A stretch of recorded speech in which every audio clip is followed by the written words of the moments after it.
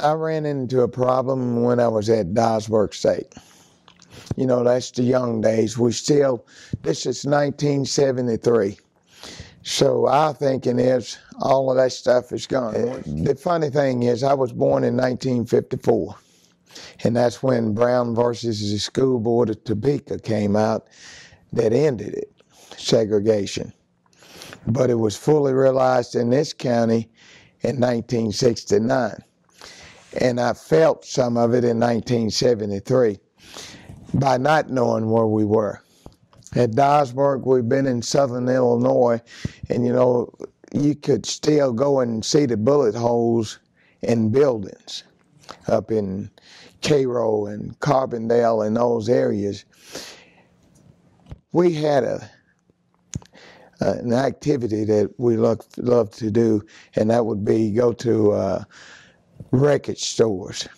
Do you know what a record is?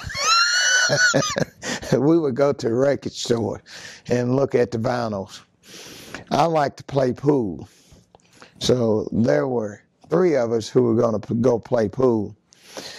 We were in Pulaski, Tennessee, and not knowing the history of Pulaski.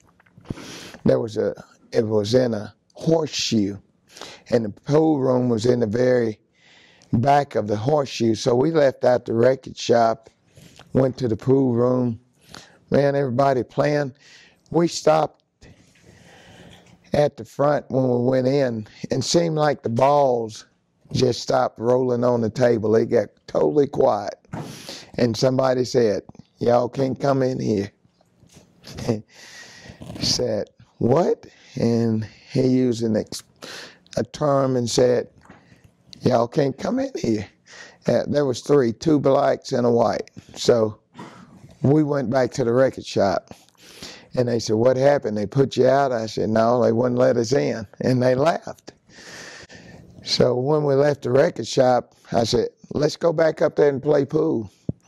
And so I got all the big guys in front of me because I didn't want to run into one when I started leaving from there. And when we started up to the pool room, they came out and stood across the front with the cue sticks.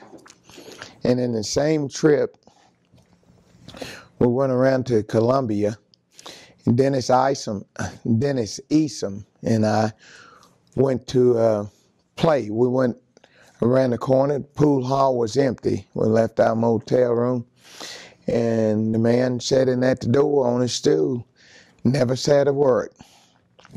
We walked in, picked up cue sticks, got what we want, walked to the table, laid for the break. By the time got ready to break, there was a hand in front of the ball that said, "Son, you can play, but your friend can't." And there were only 2 of us in there. And then he said, "What?" He said, "You can play, but your friend can't." Then he said, "There are only 2 of us in here. It's not going to hurt anything, and I'm not going to play by myself." He said, "Well, the door is still there." So we left.